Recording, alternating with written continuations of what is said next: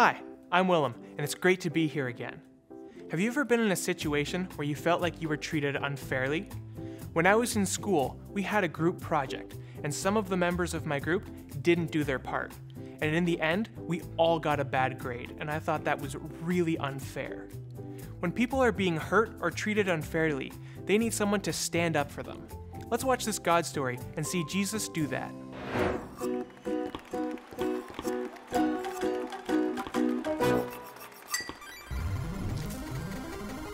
Today, our story is from the book of Mark. It's a story about the temple in Jerusalem, entrepreneurial priests, and a very upset Messiah.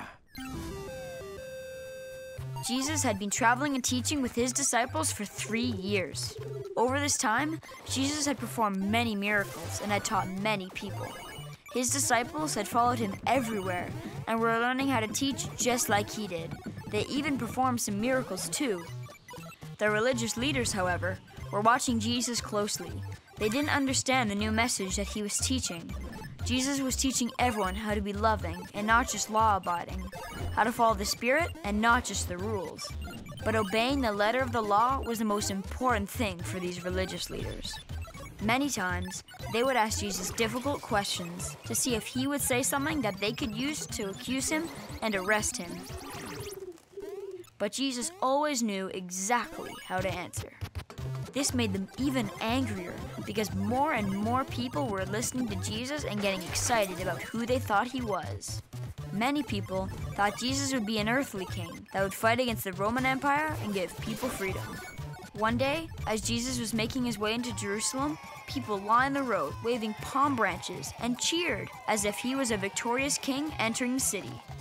But when he arrived and went to the temple, something happened that would make the religious leaders so angry that they would want to kill him even more.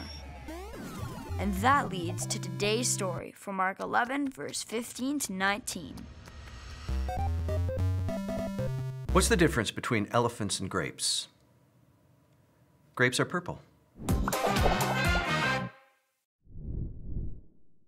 Hey everybody, Jared here again. It's great to see you. Hey, one time when I was in school, we had a substitute teacher. This teacher decided that I was the troublemaker in the class. Every single one of my friends thought it was absolutely hilarious and did everything they could to get me in trouble. But it was really unfair. I was a good kid.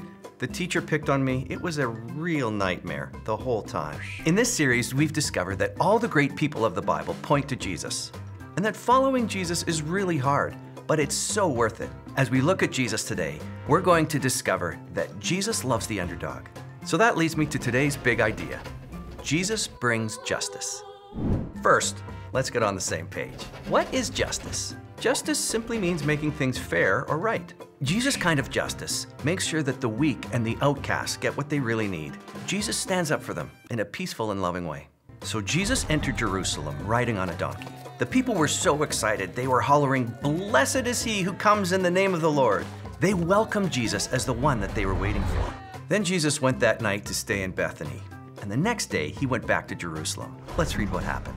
Jesus entered the temple and began to drive out the people buying and selling animals for sacrifices. He knocked over the tables of the money changers and the chairs of those selling doves, and he stopped everyone from using the temple as a marketplace. Okay, what's going on here? Jesus was kicking out those people who were buying and selling in the temple. Who were these people? What were they doing there? What were they selling? These people were selling animals for the sacrifice. Well, it's not a bad thing in that culture at all, but they were doing it inside the temple courts. And previously they would have had to have done it outside of the temple courts. That's a big difference. Inside the temple courts was a big problem because that was the only place that the people who weren't Jews, the people known as Gentiles, could worship God. So, just to be clear, people who weren't born Jews, the only place they could worship God was inside the temple courts. But that's where they were selling all these animals. There was money, there was commotion, it was chaos. It would be impossible to worship God in that space. So Jesus goes in. He sees the unfairness, he sees the injustice and says, this is all wrong and it has to change. You see, Jesus wants all people to be able to worship God. There was no way that the Gentiles there could worship God with all that commotion. Jesus knew that it was unfair, so he needed to do something about it. So Jesus clears out those people and those things and tells them something that was written a long time before he was born. He said to them, The scripture declares, "My temple will be called a house of prayer for all nations." That means everybody, Jewish people and non-Jewish people alike. But you have turned it into a den of thieves. So on top of these guys not making room for the non-Jewish people to worship, they were cheating everybody in the buying and selling of these goods. Jesus knew that there was more going on here than just a racial injustice.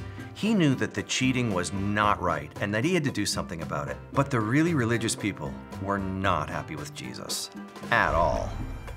When the leading priests and teachers of religious law heard what Jesus had done, they began planning how to kill him.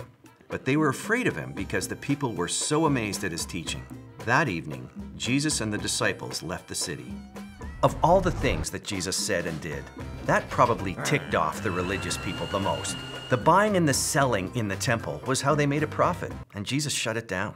They wanted to kill Jesus, but they saw that the crowds were really into him, and they were afraid of the people, so they decided not to do it at that time.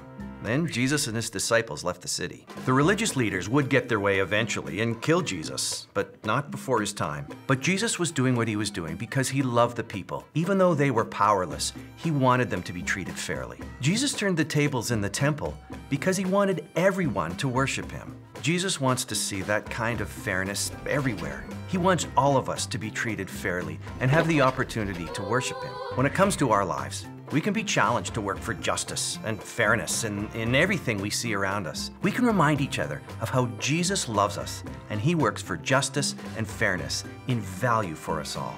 And that's why today's big idea is Jesus brings justice. Thanks, everybody. It's been fun. I'm Jared. We'll see you next time. Jesus stands up for the people who are outcasts or weak, and he does this in a loving and caring way. Now, Alyssa's going to share a story of the time she went on an outreach to the Philippines and the impact this trip had on her life. Watch this.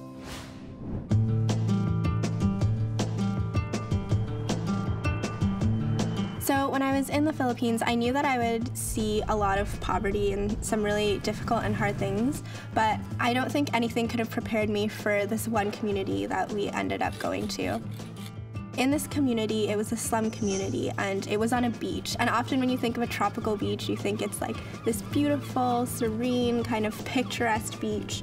But on this particular beach, these families had built their homes out into the water because this was the only place that they could find to live.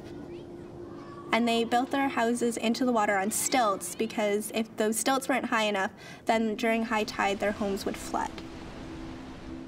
From afar, it kind of looked beautiful in this sort of ironic way that was colorful, but when you got closer, then you could see these like pieced together homes. Yeah, like almost like they were falling apart. Like you could tell that when it rained, there might not be enough protection and things like that. And so you really started to see the heaviness and brokenness of this community.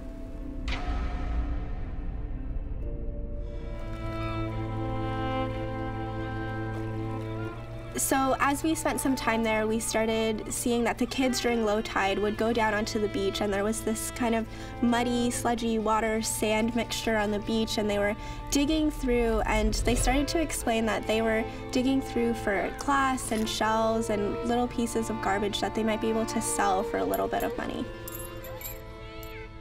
The injustice of this place started to weigh really heavily on me, and even just looking at the adults in that community, a lot of them were just sitting there, not really doing a lot. And I started to think, like, when you're living in poverty as an adult, it really weighs heavy on you. And there's this kind of sense of hopelessness of just really kind of living in this really harsh reality.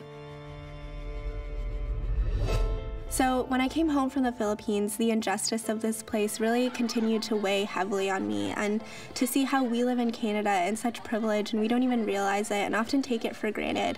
And yet there's this place in the Philippines, and again, like this place I started to realize repeats itself all over the world in different countries. There's slums like this, even bigger ones, more children that live in places like this, and it can get really, really overwhelming. And for me, I started to ask, like, how could God allow such injustice to exist in the world? I started to reflect on this and understand that this isn't God's heart for the world, that he really desires to see justice in this world, and we see that through Jesus and through God's heart. And so He's inviting us to be a part of bringing justice and restoration in this world. And he's not calling us to save the entire world because Jesus already did that, but he's calling us to do one thing and to do what we can to partner with him in bringing justice in this world. And so what I ended up doing is I sponsored a compassion child from that community in the Philippines. And for me, that was a way of just understanding that, hey, I can't save everybody, and that's not what I'm called to do, but I can do one thing, and I can reach out to one child and start to make a difference in that way.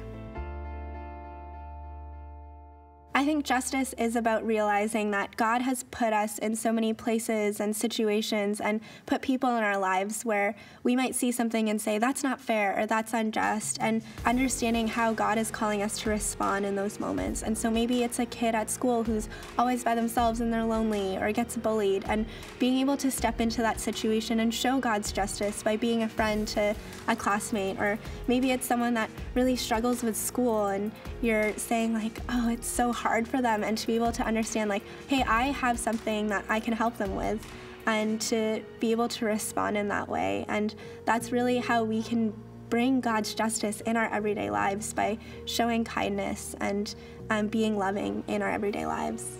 I'm Alyssa, and I try and seek justice in everything that I do. It's heartbreaking to see how some people have to live, but I'm encouraged by what Alyssa said. We don't have to save the whole world because Jesus already did that. But we are called to do what we can, and we can make a difference one person at a time. Let's break into our small groups and see what this looks like in our stories.